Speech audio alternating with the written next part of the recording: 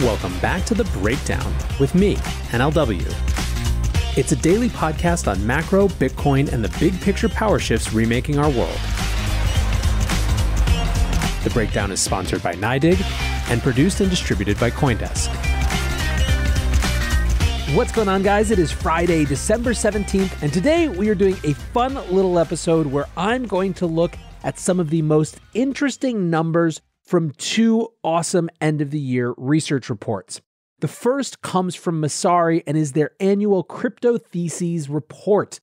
This started a few years ago with Messari CEO Ryan Selkis just going off on a tangent on Twitter one day and writing 100 theses that he published to Medium, and now it's grown into a nearly 200-page report that has multiple contributors and a ton of, shall we say, attitude. It's always a really fun read, and this year is no different. However, it's not the only great end-of-year report out there. The Block Research also dropped their nearly 200-page 2022 Digital Asset Outlook. That project was led by the Block's head of research, Larry Cermak, but has a ton of people contributing as well. So first of all, thank you so much to both the teams at Messari and The Block for their awesome work on these reports. And now let's dig into some of these numbers. These are presented in no particular order, but I think tell the story of the year in a pretty cool fashion. The first number is 3 trillion, and of course, that's the total market capitalization of the crypto industry, or at least that's where we peaked. Now, this is a pretty big and monumental year for total market cap in the crypto industry. In January, it hit $1 trillion for the first time. As Messari put it, crypto's 3 trillion of liquid value creation in 10 years now rivals that of all other venture-backed startups combined, which is a pretty phenomenal statistic. Now, what I want to add about why it's significant is a couple things.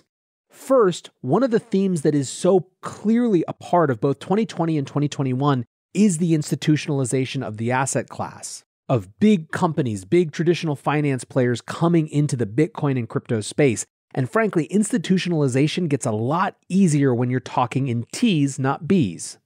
There is enough market depth at that point to actually play out in a meaningful way, and there's something of a psychological barrier, or in fact, sometimes investment prohibitions that keep big players from doing much in spaces that are less than $1 trillion. Also, as Messari points out, institutional capital tends to flow in two directions, in and down.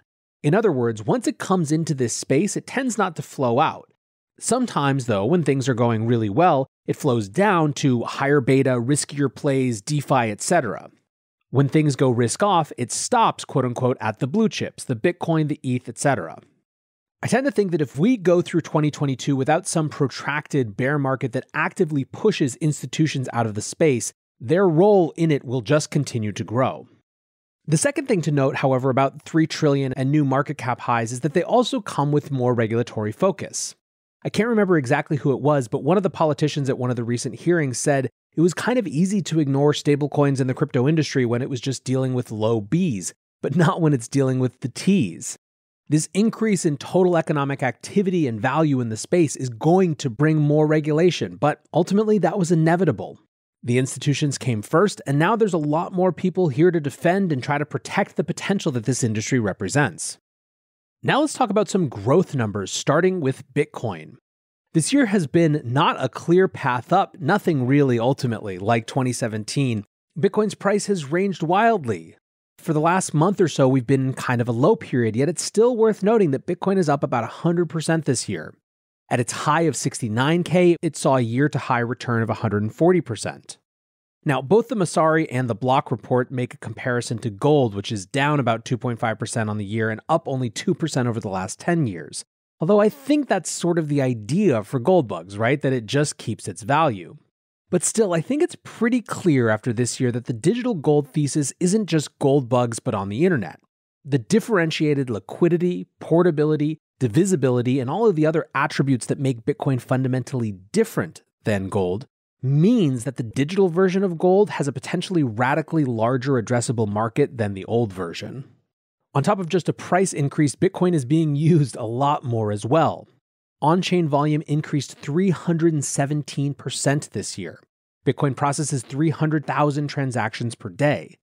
That's at least in the same universe as Fedwire's 800,000. Bitcoin processed a massive $4.2 trillion in transactions last year, a massive amount that shows just how solid this network is. Ethereum had an even crazier year in terms of on-chain volume growth. Ethereum on-chain transaction volume grew 729%, from 403 billion to 3.3 trillion. Combined total on-chain volume, what the block calls a proxy for economic throughput, reached 7.5 trillion between Bitcoin and ETH, a combined 435% increase from last year. And then there were stablecoins. The stablecoin supply was up 389% from 29 billion to 140 billion, and transaction volume crossed $5 trillion, up 370% year over year. That means between Bitcoin, Ethereum, and stablecoins, you're talking about $12.5 trillion of settled value over the last year. NYDIG sponsors this podcast, and they're integrating Bitcoin into everyday life, not only for Wall Street, but also for Main Street. Because NYDIG is built for Bitcoin, and Bitcoin is built for everyone. Learn more at NYDIG.com/NLW. That's NYDIG.com/NLW.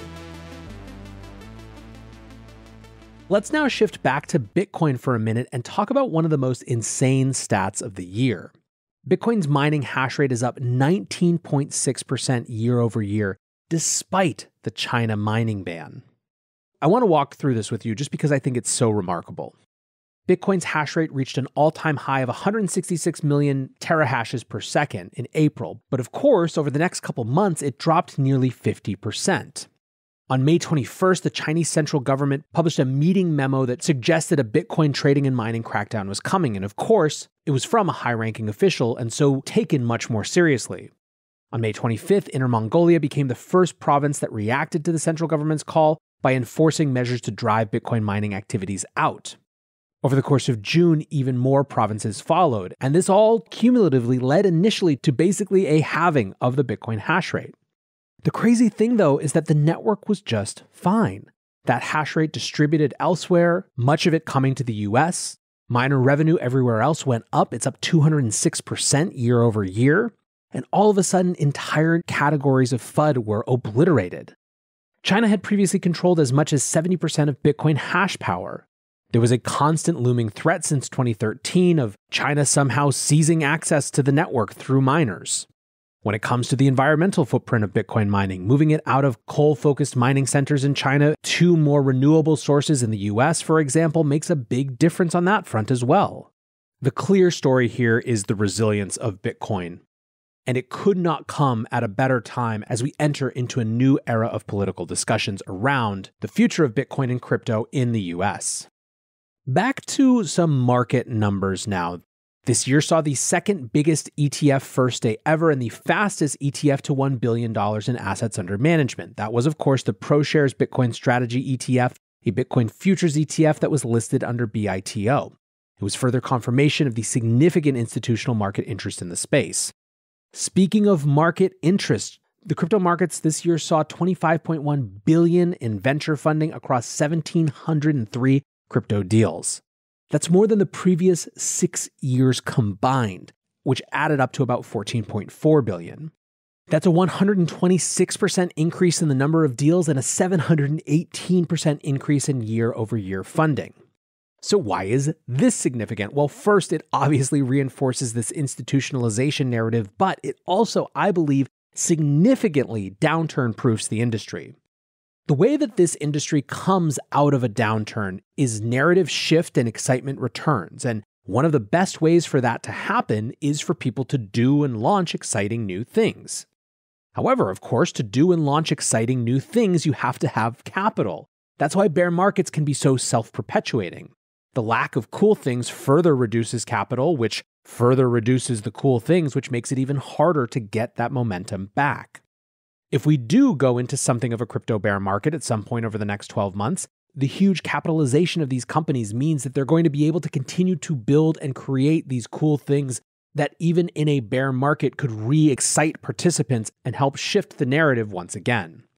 Related to all this funding, we saw a 491% increase in the number of crypto unicorns this year. At least 65 companies have reached a valuation of $1 billion or more, and that's across trading and brokerage, infrastructure, financial services, data and analytics, and NFTs and gaming. Now, it is worth noting, I think, that a lot of these companies have stronger fundamentals than their Web 2 peers, in the sense that they're actually super profitable and just taking this money to either supercharge their growth or acquire other companies, and generally just expand what they can do. Let's quickly now go through some growth in other areas. Dog coins. Friggin' dog coins, huh? What a theme to have for a year. Doge peaked at up 14,000% and closed up about 4,000% on the year, and Shiba Inu is currently up 632,000 in price. I think a fair question, is there anything that these things tell us? One lesson, I guess, is about just how powerful memes are. A second is there's a lot to learn about unit bias and the idea of if it only gets to $1. There's also a lot to learn about influence in social media. Certainly the Dogecoin story is largely overlapping with the Elon Musk story. But I also think it's fair to say that they help us understand that in internet world, in crypto world, the key question has shifted from why to why not. Over in NFTs, we could point to big banner numbers like $69 million for Beeple's Everyday's first 5,000 days auctioned in March, but instead let's look at an aggregate number. 600%. That's the increase in the number of active wallets in the space. The block calls it at $8.8 billion in trading volume this year, which is a huge jump but still relatively tiny and shows just how very early we still are. I loved Ryan from Messari's metaverse case for NFTs when he wrote, "If a big part of our future lives are spent living in global virtual interconnected worlds, the metaverse, then NFTs are some of the primary building blocks for everything in that world. You don't want to live in a virtual world where your entire industry is at the mercy of a big tech cancellation tribunal. This is intuitive if you've ever switched social media platforms and had to build back an audience and reputation from zero, or if you've ever purchased virtual goods in a game, but then realized that the game maker controls all of the trading rules and you can't sell the goods you've earned or take them elsewhere. Or if you're a believer in VR but shudder at the prospect of getting unpersoned by Mark Zuckerberg's meta dystopia." Over to DeFi, the total value locked was up 974% to $166 billion. ETH alone saw a rise from $16.1 billion to $101.4 billion in total value locked. However, ETH's share of total value locked is also down to 63%, which tells the story of another major trend, the battle among alternative Layer 1 smart contract platforms. Now, I think the story of DeFi in 2021 is a lot more complex than this. There are tons of projects way off their all-time highs. There's also been a huge increase in exploits, an 8x increase in stolen funds to 610 million from 50 exploits, and clearly a lot of regulatory scrutiny coming. However, it's impossible not to see Web3 interest growing and growing and growing, as witnessed by an 1,800% increase in monthly MetaMask users, from 550,000 in July 2020 to 10 million in August of this year. But let's wrap with one of my absolute favorite numbers of the year. That one is 6 million. 6 million more Bitcoin users in El Salvador. And although a lot of both of these reports were great, I think one of my favorite passages comes from Ryan Selkis of Messari, who writes, "For all their progress, neither ERC20 stablecoins nor any other crypto asset accomplished what Bitcoin did this year as money. I'm talking, of course, about Bitcoin's acceptance as legal tender in El Salvador. It's amazing what happens to usage when you complete the closed-loop payment system without forcing a reconnection to a fiat reserve. We're still talking about small numbers in comparisons to DeFi, but it's still a legal actual currency we're talking about for 6 million people, not tokenized fiat currency that rides crypto's rails and might be shut off at a moment's notice. I'm sure I'll be wrong about Lightning again, but I could see Lightning capacity getting to 30,000 Bitcoin of capacity by the end of 2022, another 10x next year, thanks to Twitter, Taproot, and President Bukele's aggressive Lightning rollout plans. Potentially higher if other countries like Paraguay or Ukraine follow the Bitcoin game theory.